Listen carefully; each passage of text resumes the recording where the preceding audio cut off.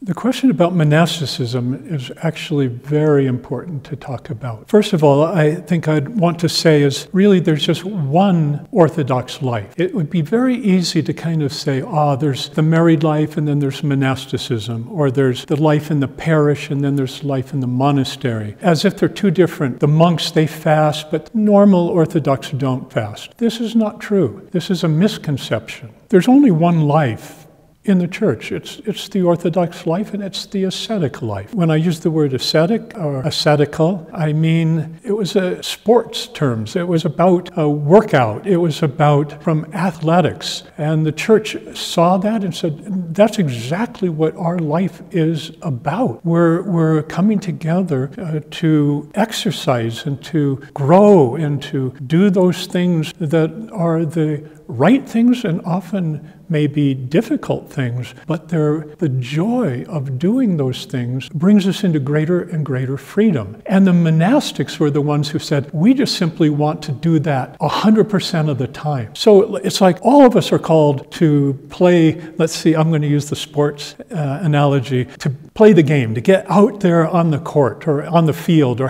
whatever in the wrestling match or whatever. But it's the monastics who have said, well, we just want to do that full time. We don't want to do anything else in this world. And so it's not about either or. It's about just where on that spectrum of living the ascetical life will we find ourselves. And so within the parish church or within the monasteries, it's not a different form of spirituality, but simply a matter of degree by which we enter into it. And those of us who live in the world may exercise less those spiritual disciplines, but it's not two different spiritualities. Also, I know, for example, in the Roman Catholic Church, that there's a kind of a category of different orders of monasticism. There are those that are more academic and those who feed the poor and so forth. There are those that are more mystical or something like that. Again, this is foreign to Orthodoxy, because we wouldn't say like mystical Christianity is a category of Orthodoxy. We would say all of Orthodoxy is mystical, because it has to do with entering into the mystery of who God is and how he became incarnate in this world and how we are to be joined in fellowship and in a common body with the God-man. To be filled with the Holy Spirit is to live this life of mystery, this life of wonder, of joy, of the doxa. It's hard to put into words. If a person gets it, if they see it, if they have a sense of, yes, this world is full of, as the Celtic Christians used to call, thin places where two different worlds come together and intersect each other. And we want to live in that place of prayer and of communion, of a life, of a shared life. We call it like an ontological, where we share the being. We share in God's being through his energies, and they transform us. Well, monasticism is simply say, we want to get there as quickly as we can. We're going to run, we're going to sprint to that. Just like in sports within the world, you have big heroes, athletic heroes, or in the music world, those who have made it to the very top. They give their whole lives, artists and athletes and so forth. They just give full attention, those who make it to the top. And the rest of the world puts up their posters in their bedrooms or whatever. Well, in the church we have the icons, and they are our windows into this life of communion with God. And many of them are monastics because they're the ones that were the athletes that really went full blast. And just like in the world, it's an analogy between what we value in the world. We value those who really give everything.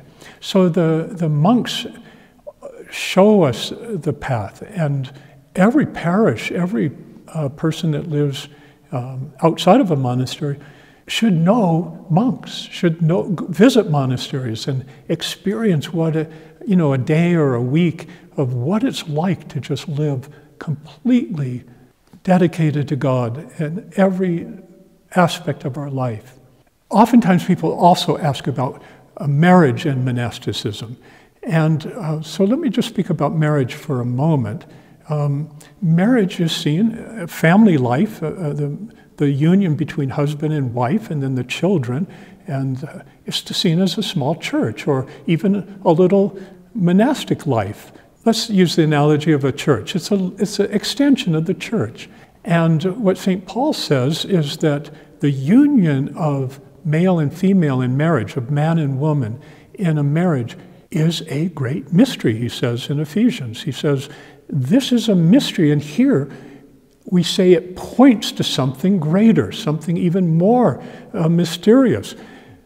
Marriage itself is a mystery. How does a man and a woman who are so different from each other find a life of union and of unity and of communion and of fellowship and of a common mind, even though there are distinctions between the two and differences between male and female? How is that brought together? That itself is a mystery. But St. Paul says it points to yet a greater mystery, which is the marriage, the mystical marriage of Christ and his bride, between God and his church, the union of human beings, created clay vessels with the uncreated God, that there is a desire for a marriage. This is a great mystery, St. Paul says. I often say that from the beginning of Genesis to the last word of Revelation, it's all about a marriage. It's all about union of heaven and earth, of God and his people. From the creation of Adam and Eve and their call to a union that is to be an icon of God's desire for the bride, his church.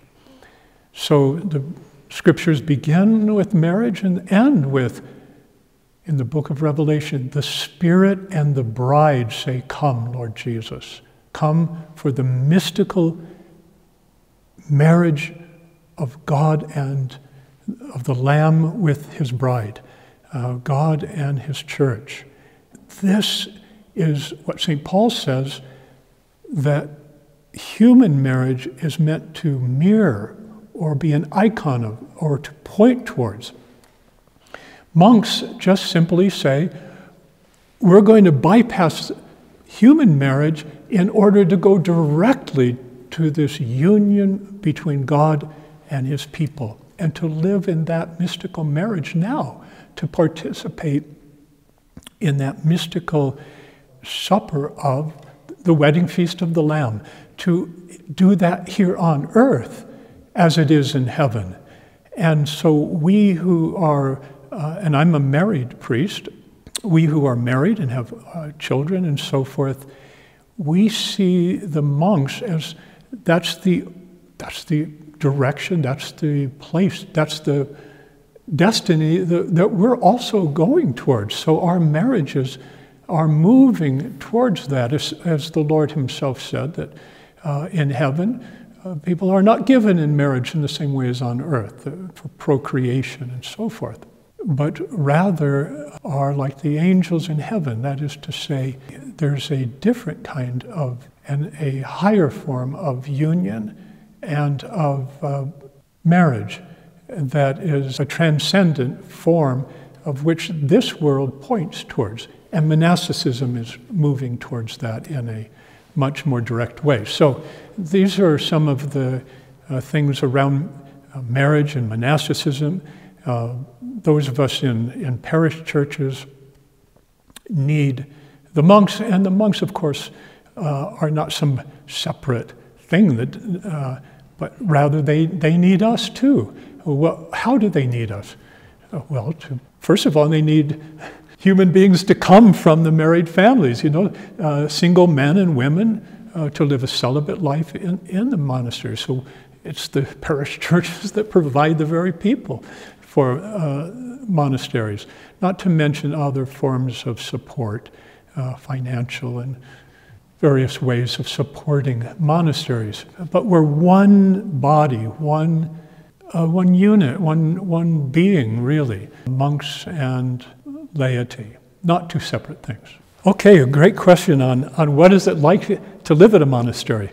And I can at least speak about this to some degree, even though I'm not a monk, because I've spent hundreds of hours, really hundreds of days and weeks over the last 30 years visiting monasteries. And since I retired almost 3 years ago, I spend much of my life up in this little canyon in northern New Mexico, Cañones, where there is a monastery. Now, I've visited monasteries all over the world, and I've visited some of the most famous monasteries all over the world and have benefited.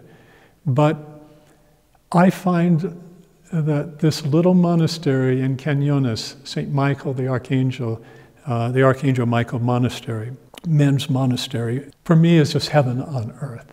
And so I can say what I experience when I go there is I experience the ascetical life, because often there'll be fasting and there are times of the year where it's a very strict fast and there's lots of prostrations and prayer services and so forth.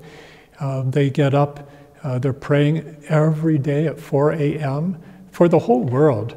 And so that means when I go for a 4 a.m. service, I get up usually around 3 a.m. Now, if I'm also serving there, if I've been asked to be the protos, the priest that is serving for the liturgy, I need to go an hour earlier, so I get up at 2 in order to do, it's called the proskomedia service, the service of preparation of the gifts that comes before the service begins. It takes about an hour or so. You're fasting a little bit from sleep and maybe from certain foods. So there's this form of fasting, there's a form of prayer, and we could say also the three things that Jesus said are the very medicines that we need for our souls. He doesn't say if you fast or if you pray or if you give alms, but when you do, when you fast, when you pray, when you give alms.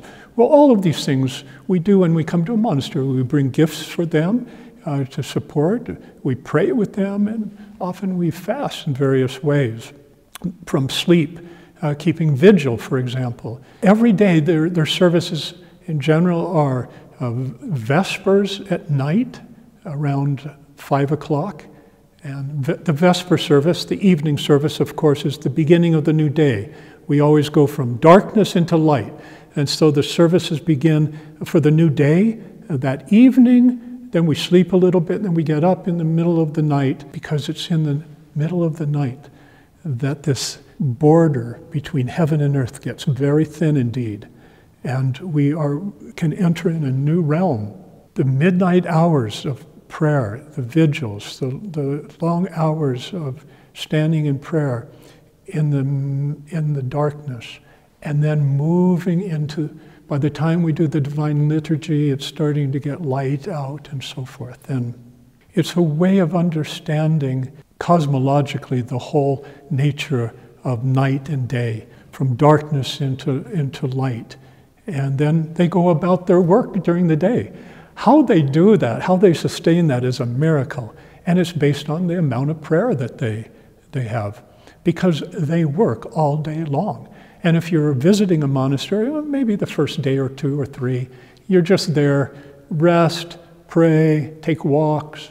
But if you're going to stay longer, then help during the day, chop wood, work in the kitchen, dig trenches for, I don't know, be out in their fields, their gardens, and do those things that help sustain the day.